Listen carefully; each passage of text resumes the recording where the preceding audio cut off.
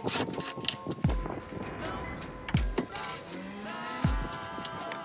look, you can see my my hockey pucks. You guys should check out that video.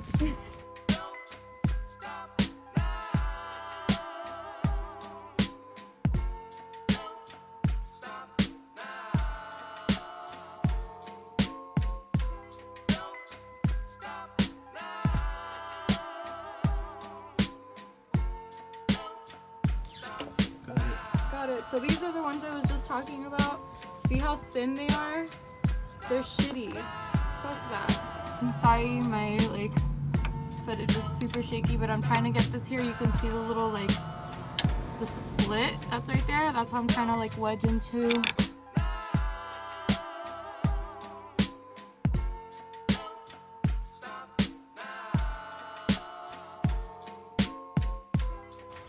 So we got our PVM, comes into it like a triangle, like a teardrop.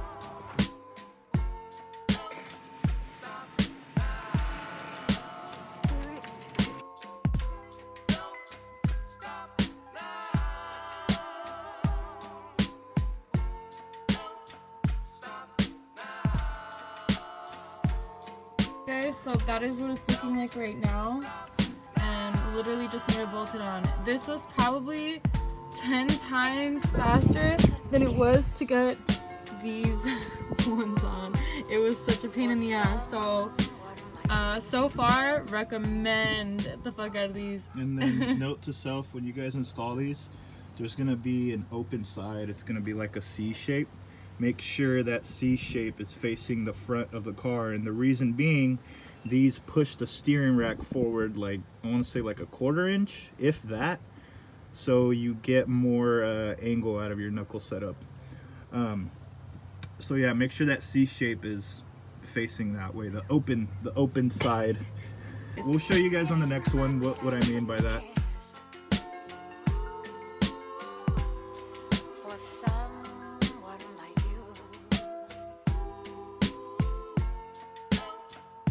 Why did I choose to start a car channel? It is so expensive. It's so dirty. I mean, regardless, I'd be getting down here and dirty, but I have so many jokes for what you just said. So this is what I was talking about, the C shape that the bushings are in. This open space is so the rack can move forward.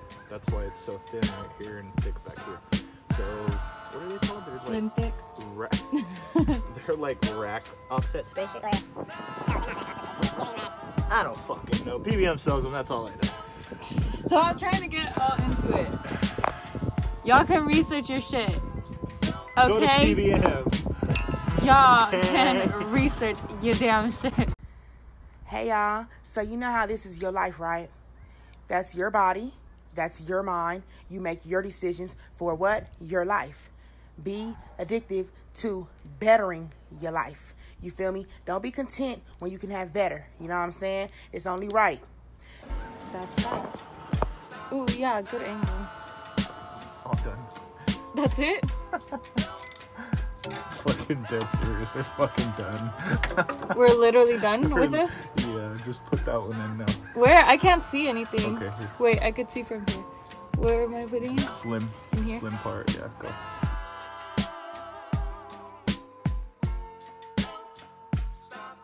I wish I can tell you guys, I think it took us how long? The last time with those polyurethane bushings? It was like 3-4 hours. It took us, yeah, because we ended up getting stuck. I think pulling it out and putting it in?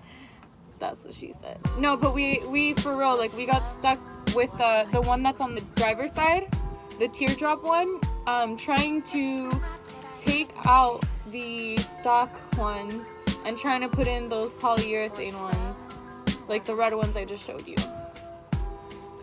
Recommend so far. We just have to test drive next. So that's what it looks like so far. It looks pretty good. Yeah. Some videos is not being able to locate where things are, when someone's working on a car.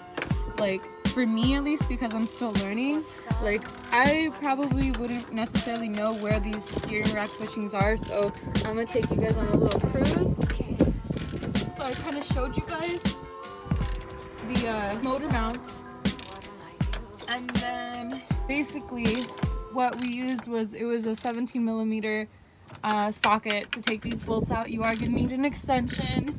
So from the motor mount, you'll see LCA, and you literally just come across here, and that's that. So 1 and 2, and it's right up here. Fuck, I can't really get a good view, but yeah, for those of you who don't know. Oh, also I'm gonna throw this in. This is a little update on the rear. We did try to bang out a lot of this. I actually did try to record a vlog. My phone just broke and it took a shit on me, and so I ended up getting a new one, and all that footage is gone. So we took out the welds. Basically, you try and find where the welds are. Example, this one, and it's like a little metal weld cutter, and it just like drills around it. I honestly forget what it's called, but yeah, so it takes off these welds, and we were trying to bang it back into place somewhat. Yeah, that's just a little update for you guys. I got a new trunk coming in soon, and you know, baby steps. So yeah, that's all we got. Bonus footage. We're about to do some spark plugs for those of you who maybe don't know how, even though there's probably a bazillion, trillion, gazillion videos on how to do these. What's that? It's a spark plug socket. 5/8 spark plug socket. It has a rubber piece inside, so it hooks on to the spark plug. So you guys heard it yourselves. And if for some reason you guys have a socket and it doesn't have the rubber piece inside, just grab like a drinking straw and shove it on the tip of the spark plug, and that'll pull it out after it's loose. See? It has a rubber piece inside and it holds the tip of the spark plug. Yeah. Stop now.